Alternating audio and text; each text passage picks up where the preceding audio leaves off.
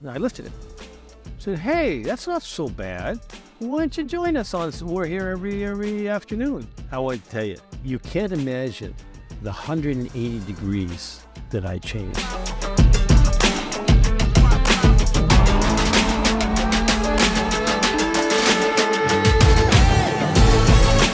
Right now today, I want to thank you, first of all, Chuck, for being here.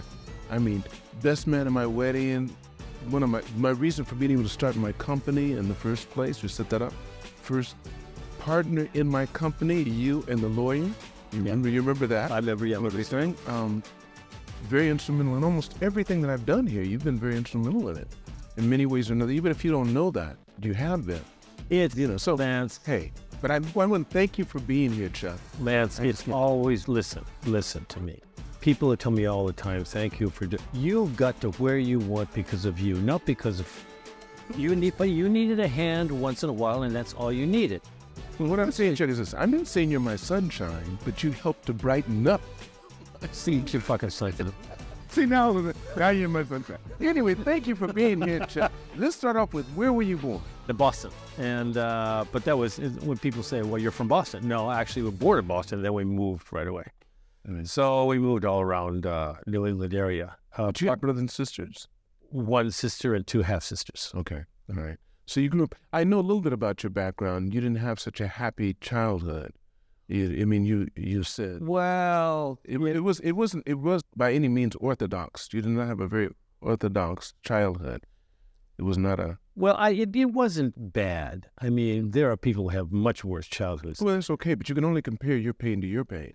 Well, yeah, it was perceived emotional anguish. I was a sick kid. 5 years old, I had rheumatic fever, gave with a heart murmur, and so the doctor said, no athletics, no sports, nothing, because if you do, as it is, your son will probably survive past 15 years of age. Mm-hmm. So my parents were always telling me how weak I was and how I shouldn't do stuff. And so the trouble with that is that even though it was based on concern, I understand that, the effect is it imposed a sense of inadequacy, of diminished value.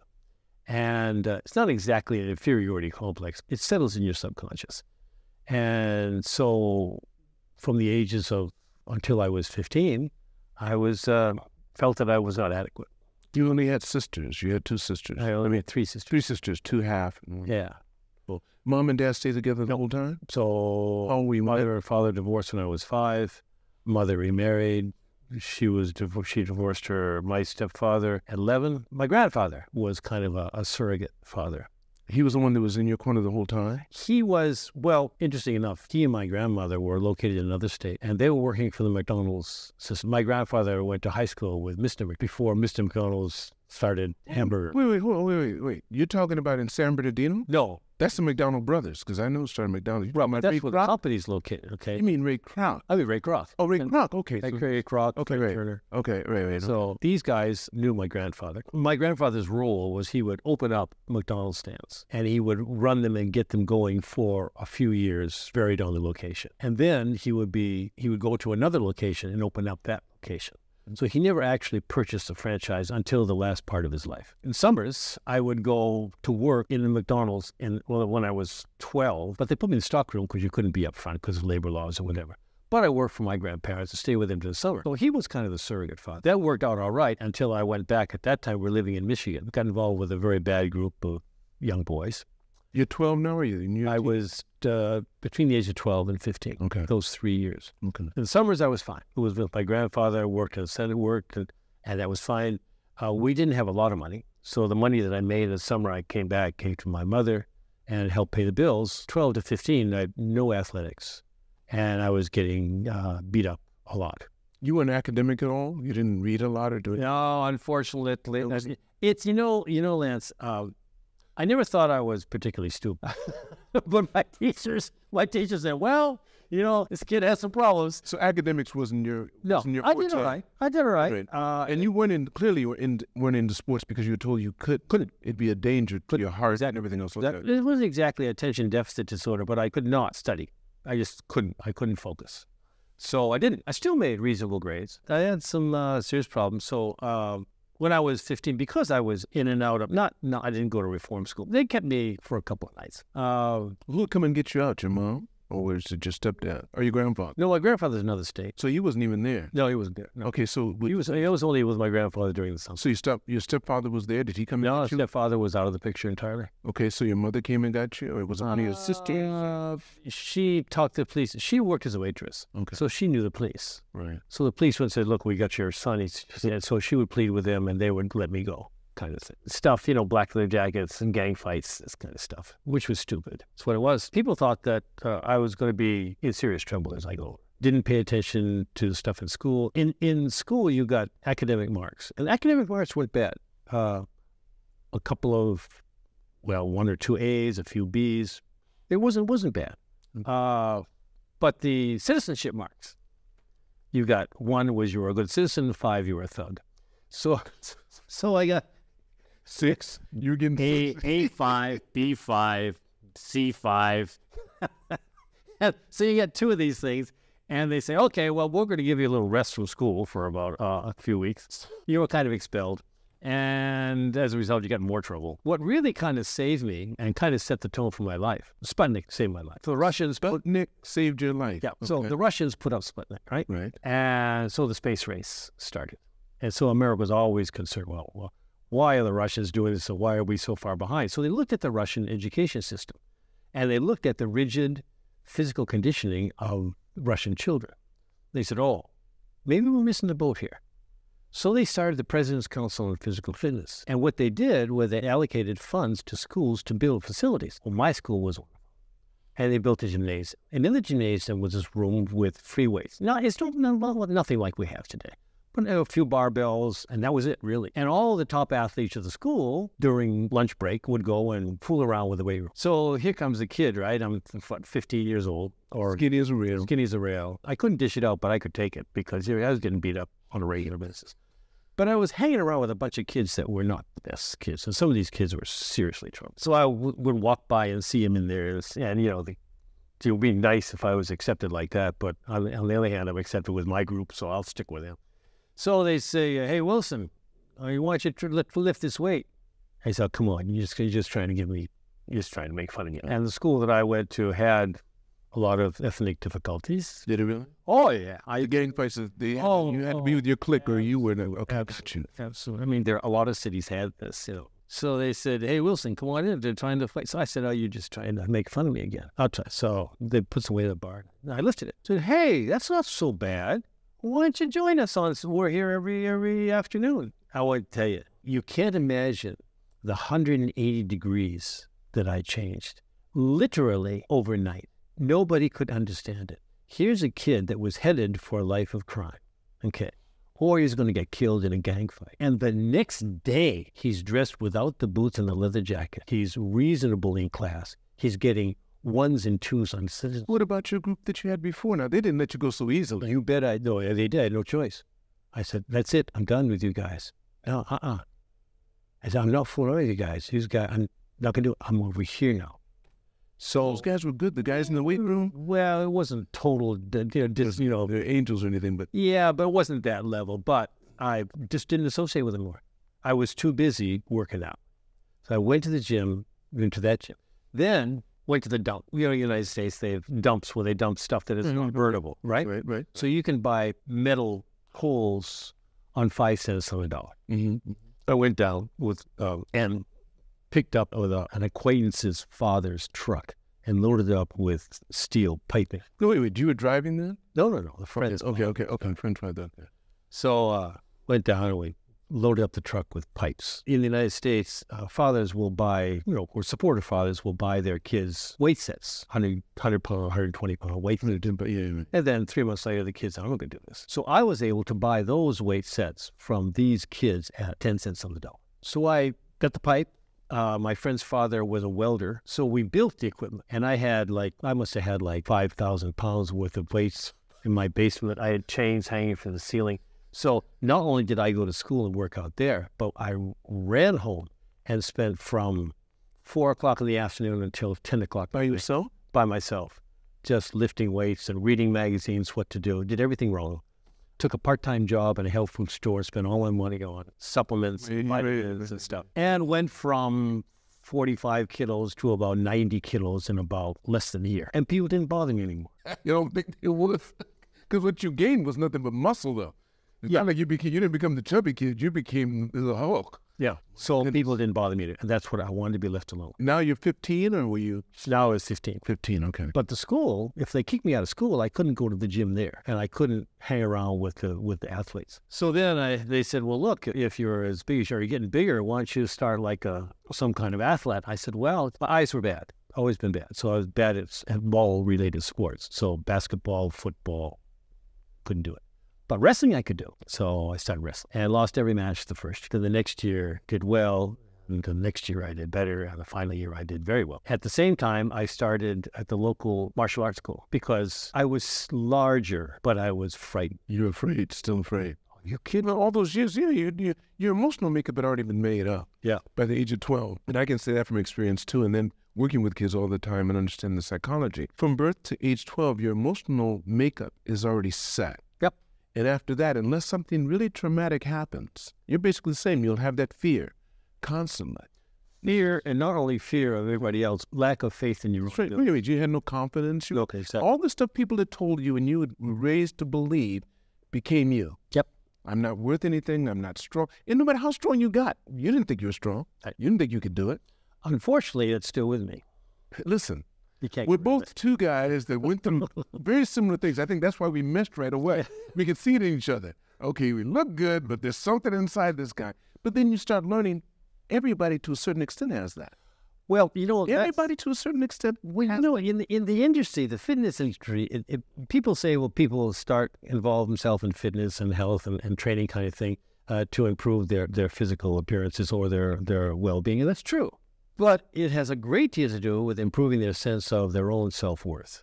And that is the key, I think, with any successful fitness facility, is how do you enhance that person's sense of belief in themselves? That's why, since I had my own barriers to overcome, I can see that in other people. And it does me a great deal of personal satisfaction to be able to assist that person achieve or kind of regain that sense of belief in themselves. Chuck, you know, so now I see something in you that I didn't see before, and I can understand it. That's why both of us still work with children, because it's pure. We want to catch it before it gets out of hand. Like I said, because 12, and you work with kids younger than 12 as well. After that, we can do it, but it takes so much time because they have the same people in their lives telling them the same thing that got them where they're at, and it's difficult. That's why sometimes we really need to pull in the adults around them and say, look, this is what we're giving to your kid. Don't make my job hard for me, and I have to redo it every week. Well, you know, I tell the kids in the judo class here in the American Club and other places too. I said, look, what is judo all about? Judo is about respect, and it's also self-respect, okay? And it's a respect because you have value, and it's because the people that you work with have value. So you have value. Don't let anybody take that away from you. You have value. Everybody understands, you know what value is? Okay. You know, respect is a demonstration of that value. Keep that in mind, because as you get older, people will try and take that away from you. The world will try and diminish your sense of value in your own eyes. Don't handle it. Don't believe it. Okay. If anybody ever try, you tell them that you come talk to me. You didn't get that cauliflower here from a plastic surgeon. You got that from real work. You have this 500-pound gorilla on your, you know, we got your back here. So that's why. That's really good. Okay, so anyways, I started with the martial art. It was really getting past the fear of certainly self-respect and self-worth, but also there was a very real fear. I don't know what's your circumstance when you grew up, but were you afraid? Yeah.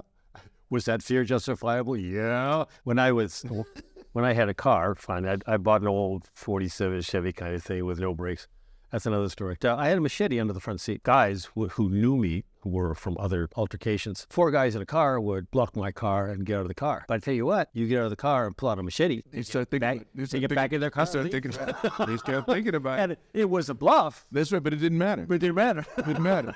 So the school, before I could go home, school let out, and you didn't go to the bus stop because that was where they were. So you had to hide. So where are you going to hide? Well, the library was open. And so as a kid, between the, I don't know, it was 12, 15, the books that were interesting were like superhero books. So Wait, they had comic books in the. Oh, of course they would. They had it. all. They're regular books, like mythology. Oh, mythology. Read Those type of books. Okay, Hercules. Yeah, exactly. Zeus. Okay. All that. So these were like, superhuman gods things. Okay, right. I said, wow, that's great. And they possessed all the things I didn't have. They had courage. They were physically capable. They could overcome, adversity. And so that set in my mind. I said, wouldn't it be great to be like that? Not only that, they had integrity and they had a sense of justice. And I said, wow, that's kind of the person I want to be.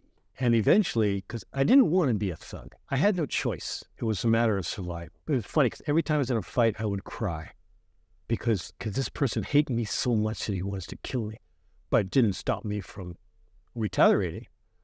But I felt so bad that people hated me. And they didn't. They had their own problems, but they hated your actions. Yeah. So I said, well, I'm going to try and be that person. So when weight training came up and you saw the Charles Atlas sand kicks in your face kind of that era, I said, wow, I want to be like that. So like I said, built my own equipment, worked out all the time, and started the martial art. Because the martial arts, this is Oriental martial arts. But the boom hadn't started when you started. Well, in my town, it wasn't a boom. But they was but they had it. But I met with the guy. Bruce Lee hadn't come out. Because that's what made it flip. Not that era. Enter the Dragon. That changed everything. And the nunchucks. Right. Because you were doing judo, right? Right. Well, I was doing all of it. All of it. I did judo twice a week and karate twice a week and aikido once a week, kind of thing. Because it was a martial arts studio. And the guy I was running it was Stan Solshanik, who was a European guy. So we started out with self-defense course, and that's what I really got me interested. And then I started doing I focused more on judo, some karate, mostly judo. I did really well. But by the time I got involved with judo, I was large enough to do some damage. But I remember the first time the tournament I entered, somehow my opponent and I got to the mat, and so one of the other guys at the school said, choke him. I didn't know what he meant, so I put my hands around the guy's neck and started choking. No, you can't do that. So, no, I can't do that. Anyways, it was like that, and so I continued to do that. Then I got out of high school safely. By the time I got out of high school, I was pretty large, part-time work at a health food store. And, wintertime, I would do part-time jobs, and because we still were not doing well financially and gave all the money to my mother. And in summertime, when I worked for my grandparents, it was a different town. One summer I went to Sharon, Pennsylvania. One summer I went to St. Louis. The last summer I went to California. That's because of your uncle. Your grandfather. Grandfather, I'm sorry. Come on now. Yep. So that was... And how old was he? Do you remember that? Yeah, I was... Well, I don't know how old he was, but he had... I forget the name of the affliction. It's a buzzing in your ear. Oh, tinnitus. Tinnitus. He had tinnitus. Was he ever in the service? No. Well, I don't know. I don't know if it was or not. Tell you, I never. And he tried to clear it out with He took himself out because of tinnitus. Yep. Are you sure? Come on. No. Was I there? Yes, I'm sure. The reason why I'm saying I had tinnitus. From the Air Force, being on the flight line. Yeah. I don't know if that's how he, but it came. But that didn't help any one bit, and people didn't know, and they didn't have the knowledge that time to handle it, so it could have driven him young. And it did easily. Did he have children? Did he have wife? Was he? Well, and my grandmother. Okay. And of course, and my mother was my grandmother's. But that was the only child he had. Your mother? Well, he was the second husband of my grandmother. Okay. All right. Anyways, so Was he your mother's paternal? No. Paternal. Okay, so your stepfather. Yeah. Stepfather. But to me, he was a father. Okay. So it took him. He drank. Tough way to go. Well, in the McDonald's stand, you clean out the. It took him. I thought you said he was that. Yeah. Okay, that's how he did it. Yeah, it took him a long time to die. And at that time, he's in hospital. He died, and I was with him for a couple of days, and he said, take care of your mother, take care of your grandfather for me, kind of thing. I did. So instead of how old are you now? I was. Because you're driving. 17. You're driving already, yeah. Because you can get your license 15 and a half. Right, so 17. Instead of going back to Michigan, this was in California, so instead of going back to Michigan, I stuck around and tried to take care of my grandmother. And at that time, my great-grandmother was living with us. So I worked at the McDonald's stand to help my grandmother because she stayed on because it was a franchise. They owned Stand. There was a franchise for them. They owned it. And interestingly enough, Ray Kroc and Fred Turner came down from Chicago, and for about a week or 10 days, they worked the McDonald's stand. So you met Ray Kroc? We worked with them for about a week or so. So they said that. So when they left, they said, "Look, if you ever need a job in the McDonald's system, give us a call." I stuck with them for a year, and then when my grandmother was kind of back on her feet, I went back to Michigan for my final year in high school, and that was okay. But we were still having money problems, so I went to the local McDonald's stand and asked for a job, and the guy said, "Well, we're not hiring, sorry." And I said, "Look, you don't have to train me. I'm familiar with this, the whole operation." I said, "I'm sorry." He said, "Sorry." I said, "We don't hire." I said, "Well, Fred Turner said if I ever need a job, I should mention his name." So he stopped. He said, "How do you know Fred Turner?" And so I explained. I said, "Yeah, Fred Turner, Ray Kroc, I know them." And they said, "Really?" I said, "You can call Chicago and ask." "Okay, I will." So he did. And I guess Ray Kroc answered the phone, or they got Ray Kroc on the phone. And they said, "Give this man a job." So he gave me a job. And that's what it was. But see, if you weren't good at what you were doing either, they wouldn't even offer that to you. Yeah. So how long did you work there? Only about 6 months, because then I finally got into college.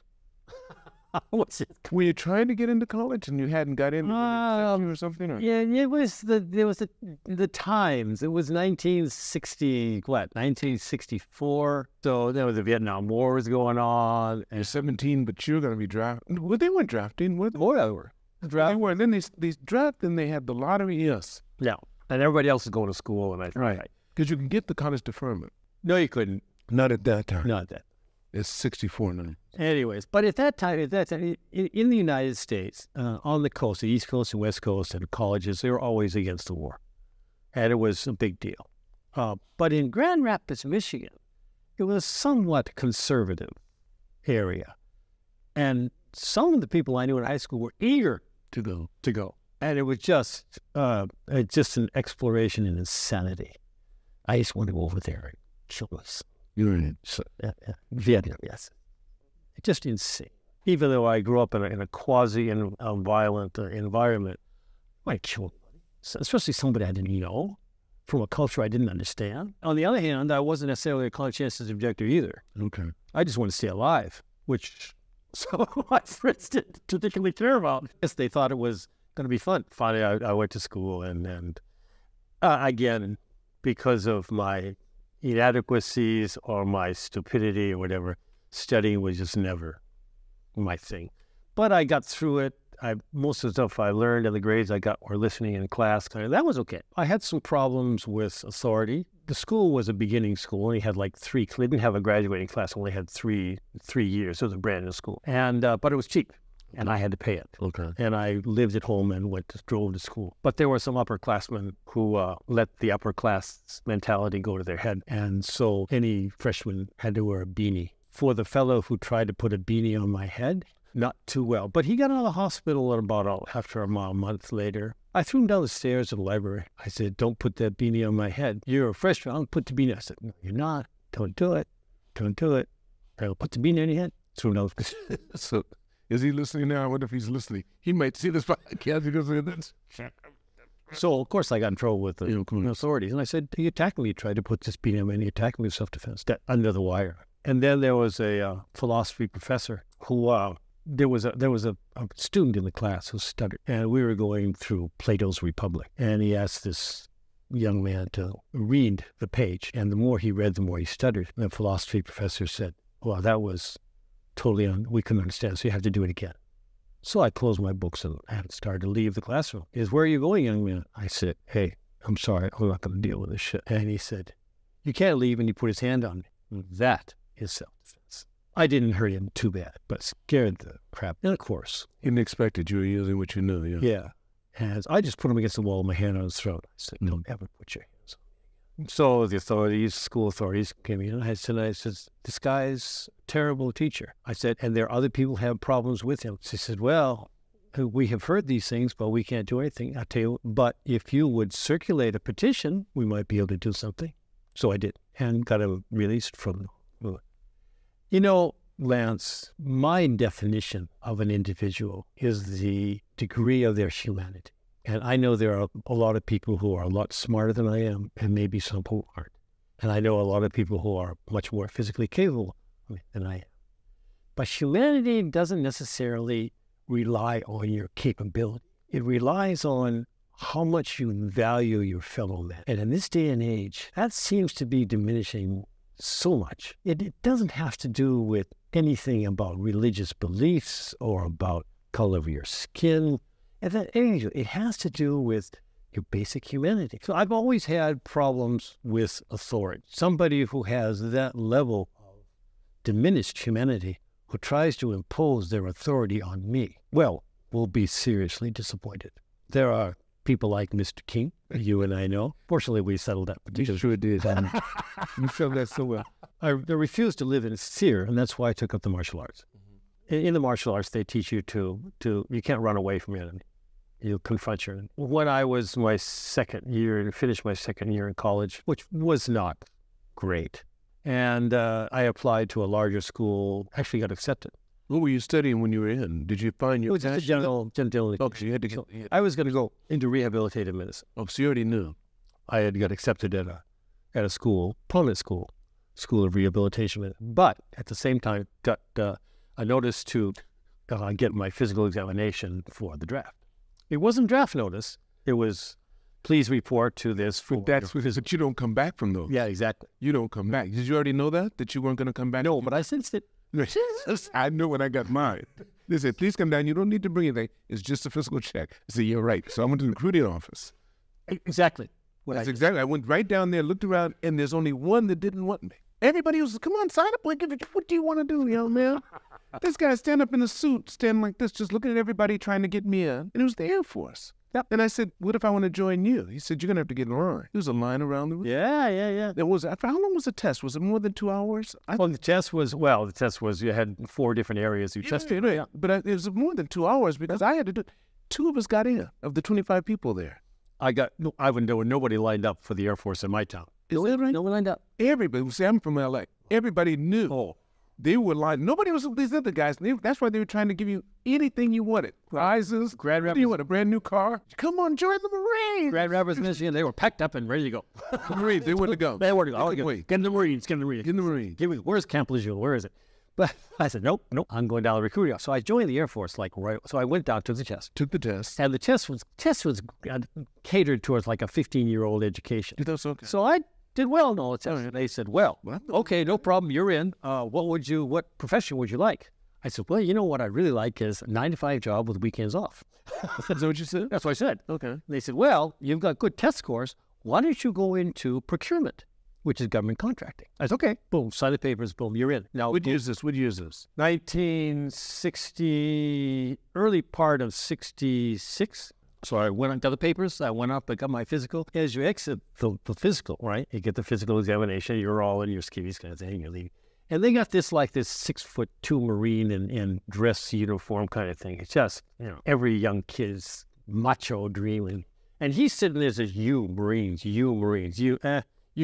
picking people out. And he said, Air Force. He said, get out of here. So by the skin of my teeth. So I get out. So that's where my Air Force career. So I went home. And you by yourself, though. Nobody else had joined the Air Force. Nobody else joined the Air Force. Anyway, so I got in. So it was basic training. It was a walk through. When was a Boy Scout camp? You spent how long in the Air Force? Well, there was an early out program. Right. So 3.5 years. That's all? It's only a 4-year commitment. The work was from 9 to 5, and it was Saturday and Sunday off, except on special duty kind of thing. So I did a lot of stuff. I started the base judo club, and that was to a lot of kids, and that was fun. The gym was only available up until 5 o'clock in the afternoon. I didn't have any weights in the room. The only place to work out was the gym. So what I would do was I went over there on lunch hour one day when nobody was there. I opened up the window of the second floor of the gym, and then I drive around in the evening when it was dark, and I get on top of my car and go in the window and work out and then leave the same way. And I never got caught. So I started the judo club, and that went well. And then the Otis Air Force Base is the Air Defense Command, which is they send these radar planes up and down the East Coast. C-135. Yeah, exactly. And so they had Air Defense Command Judo Championship. What was your job? What was your job in the Air Force? Procurement. Procurement, okay. Procurement. So buy stuff. Right. You know, the guys, you know, Right. $500 for a screwdriver. Right. So I won. They said, well, we're going to send you to the Air Force Championships. So I went to the Air Force Championships, and I did play second. Then they sent you to the All Service Championships, and I had to fight in the heavyweight category. And I remember the guy, Bernie Lepkoffer, who was from the Navy. He's a fourth-degree judo player. I was still a brown belt. And we fought to like double overtime, and he won decision. But it was second place. So I won all these. And the rest of the year, and the rest of the 3 years, I was either competing for the Air Force. I was on the Air Force judo team. So either competing for the Air Force or going to training camps for the Air Force. So we went to every year, went to the Air Force Championships, went to the All Service Championships, went to the American National Championships. And of course, I wanted to go to Japan. What year are we talking now? 68. During the interim, I wanted to marry the girl next door. She was literally the girl next door on Cape Cod. This is a guy who's making $100 a week, you know. So I brought the girl to Cape Cod. We lived off base in a cottage, which I could not pay for. And then it was infatuation. It was nice, but then it didn't work out. So then I took her back home to the hangar of her parents, because she had lived in sin with this guy for Right. And so as a result, I was in serious debt, you know, a couple of $1,000s. And so I was either facing re-up, and you get $10,000 to re-up kind of thing, and then throw yourself in debt for the next 4 years, or you find a job. So I found a job. On the base, I had reestablished the judo club, and I also formed a self-defense course. And civilians came in from around the area. One of the civilians came was an engineer for Falmouth Electric and Light Company. And I taught him and his wife, and he said, if you need a job, let me know. So I took a month off from the Air Force and went to work as a grunt on power line construction and paid off all my bills. Well, with the guys in construction, we finished work like at 3:30 in the afternoon. They go for a beer at the local place. This was near the base. There was Falmouth, which was kind of the high-class resort area, and there was Buzzards Bay, Massachusetts, which was not the resort area. Right. Not with a name like that. Yeah. And the bar was the hotel bar. And it was a country and western. Okay, all right. With a go-go dance.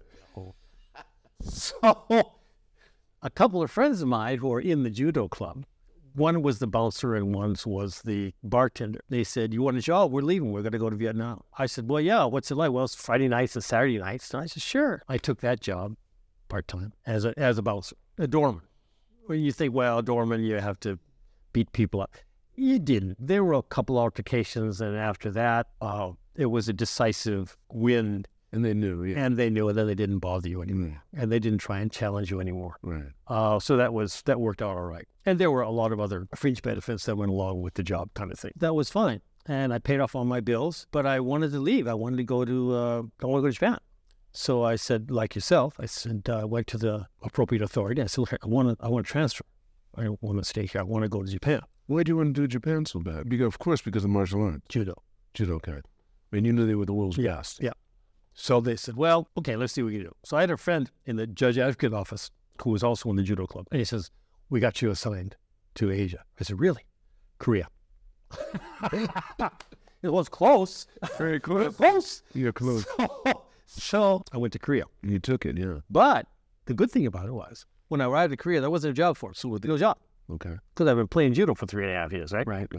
So what they did, they sent me as a liaison to Seoul, because it was Osan Air Force Base, which is 60 kilometers south of Seoul, 60 miles south of Seoul. Mm-hmm. So they sent me to Seoul as liaison.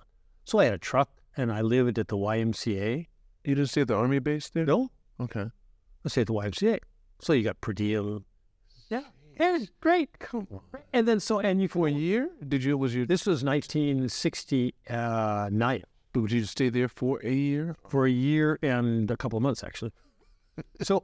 But the good thing about it was, besides the money was good, and that was okay, because you got extra pay. You could only work as a procurement officer. You could only give the contracts that were produced by the Air Force. You had to give those to the suppliers, and they were usually construction people. And it was, of course, they had to make the independent bids kind of thing, which they all colluded, whatever. But you could only work when they worked. So you could arrive at 10 o'clock, finish at noon, and then every contractor took a 2-hour lunch. So you go back at 2 o'clock until like 4, and you're done for the day. Really? So in the morning, I'd go work out at the gym. In the afternoon, I went to karate practice. In the evening, I went to the Korean Judo Association. It was great. That was the way it was for a while. There were a couple of incidences where, at the Korean Judo Association, you had all kinds of people practicing judo. A lot of them were in the KCIA. That's Korean security or intelligence? Korean Central Intelligence. Right. So judo players in Korea, a lot of judo players also did karate or taekwondo. So they were involved in whatever they were involved in. So they took me aside one day and said, we have to talk about something. I said, yeah, what is it? Says, you're the Air Force liaison officer at the Korean Purchasing Agency, KPA. Yeah. Said, you know that you go out with these people, with other people. I said, I only go out with judo players. I don't go out with anybody else. So you know that you're not supposed to take grads. Yeah, absolutely. He says, the contractors will try and get you to take some kind of gratuitous. I said, I'm very aware of that. And I'm very aware that this office is under scrutiny. The OSI has always informed me. It says, well, we have a problem with one of your people down at Osan Air Force Base. So they said, you should inform him soon to either stop that or we're going to have to step in. So I immediately called down to Osan. I said, I have to come down to base today. So I went down and I talked to the commanding officer of the procurement office. And I said, let me relay to you something that happened to me. These people, and I do this in Seoul, and they have suggested that you cease and desist your relationship with Korean contractors. And if you have received anything, you should return it today. or you're going to be in. He said, well, I said, I don't care. I'm the messenger. I'm trying to give you a hand here. Please do what you want. I said, but I just thought that I should bring it to your attention immediately. And so evidently he got everything cleared up. And then I said that I was fine. I went back, did my job. At the end of 1969, I had separated from the Air Force. I had got my visa and my passport to go to Japan. And you'd never been to Japan during that time? No. Oh, wait a minute. That's not true. I had about 6 months prior, with some friends of mine, we had come to Japan. We climbed in Fuji and kind of thing. Okay. We stayed at Tachikawa. Right. So then I came to Japan. I came to Japan with 5,000 yen and 5,000 yen. 5,000 yen and a bottle of Johnny Walker Black. Okay, smart. And a box of cigars. And the reason I had the cigars of Johnny Walker was to sell them on the black market in Kyoto. The reason I went to Kyoto was because in the Korean Judo Association, a New Zealand fellow was practicing there. He was visiting Korea, and I had done well against him, and he was pretty high-ranking degree, and he was surprised that I did well against him. And he said, what are you going to do when you finish Air Force? Well, I'm going to go to Japan. I'm going to study at the Kodokan. I'm going to learn judo, and then I'm going to study there for 6 months. I'm going to go back to the United States. I'm going to win the American Championships and the Pan American Championships and be a designated to the Olympic Games. Then I'm going to open up my own martial arts school in the United States. That's what I'm going to do. He said, well, that's all well and good, but if you go to the Kodokan, you won't learn anything about the country. You'll probably associate with other Westerners that are at the Kodokan. Why don't you come to Kyoto? He says, that's where I live, and I practice at Dosha University, which is a pretty good university. Judo club, and we can set you up. I said, I don't have a lot of money. He said, that's all right. I said, we'll set you up until you get on your feet. It's very, very helpful.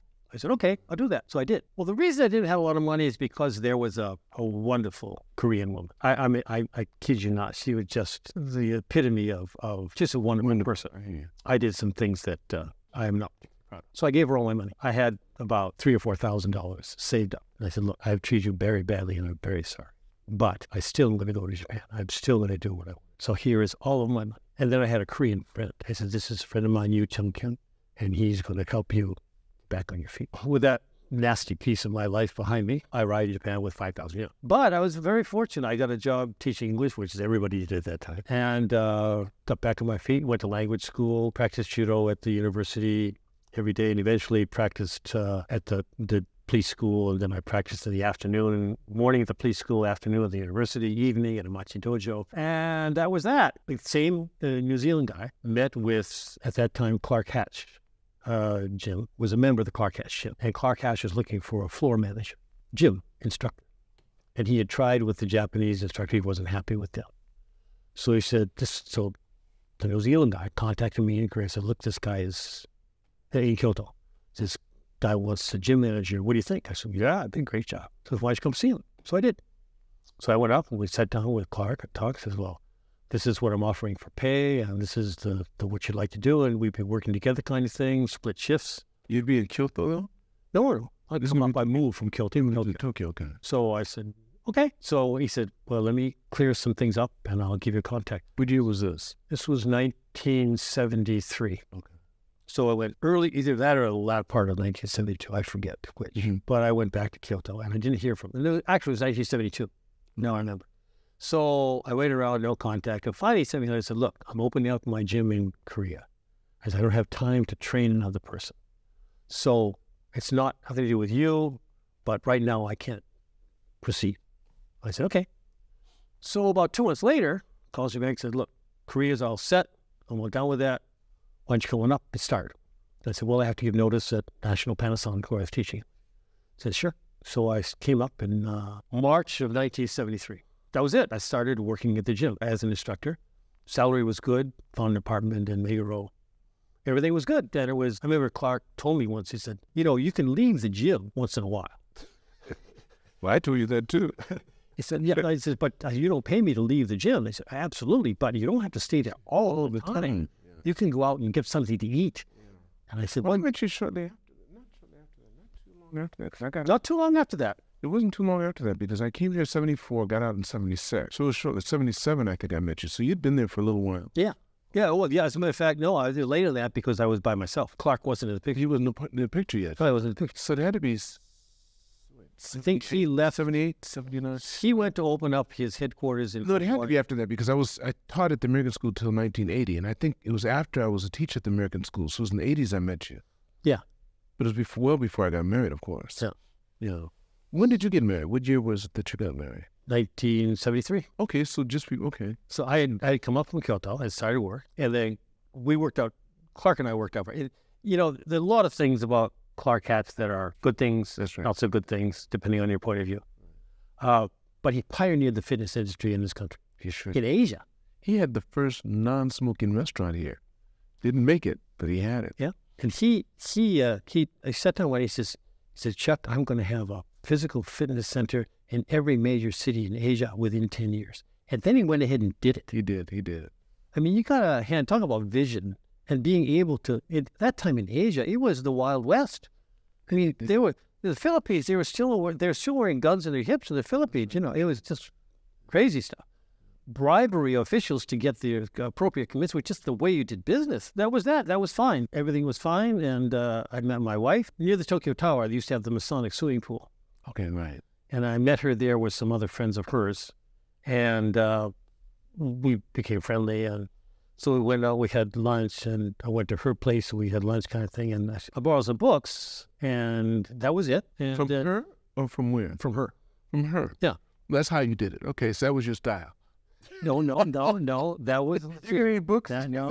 Yeah. I like to borrow. At that point, I did not have an ulterior motive. And I had other... Well, how'd you borrow books from her? I don't understand this. Wait. She wasn't a librarian, was she? No, but she had books at her place. You said, and I said, well, these are...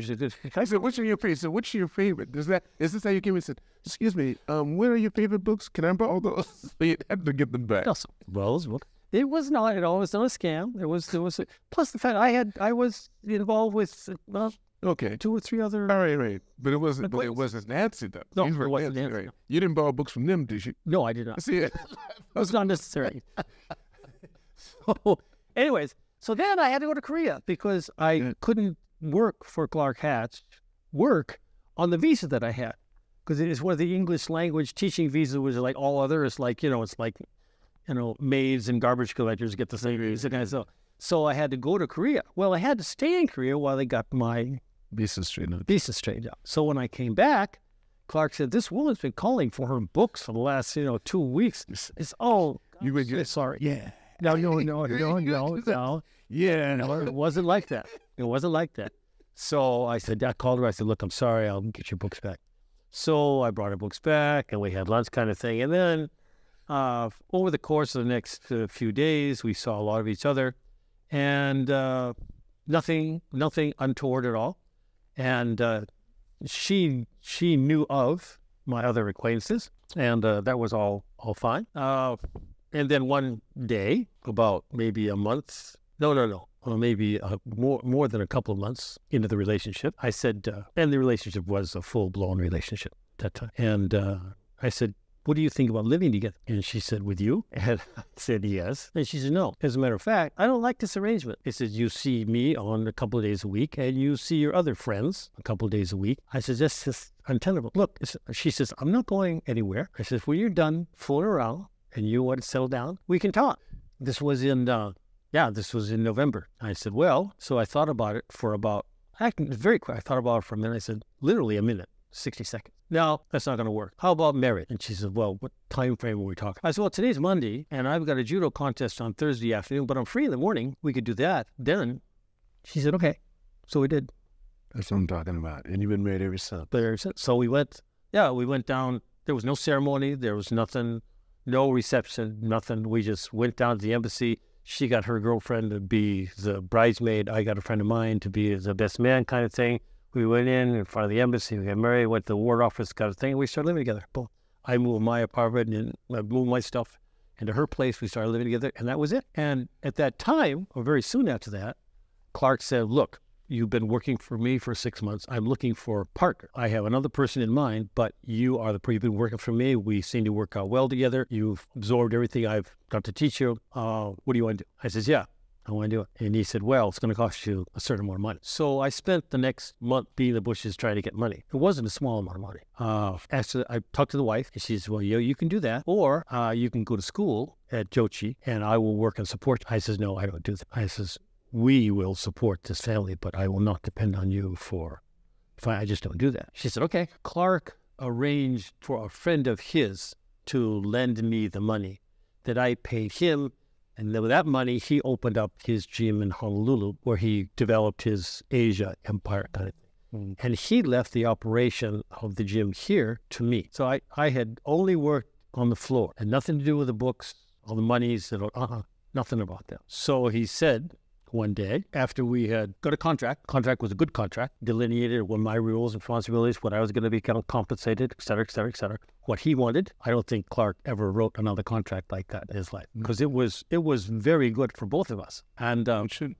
Yeah, it should be. And so we got it formalized. He said, okay, I'm leaving. I said, what do you mean leaving? I'm leaving. This is the income. This is the records. This is the expenses. See you later. And that was it. He was gone, like within 24 hours. But there's a question I ask at the end. If you could magically go back in time with all the knowledge you have now and meet the younger Chuck Wilson, what advice would you give him, and how old would he be? I wouldn't give him any advice, because I have become the person I wanted to be when I was 15. No, that's what I'm talking about. That's exactly what I do. Chuck, I want to thank you. My pleasure. Yeah. My pleasure. I want to thank all of you for watching this podcast. Make sure you press like and subscribe. And never forget, it's all unknown, so continue to reach for the star. Because you're too blessed to be stressed.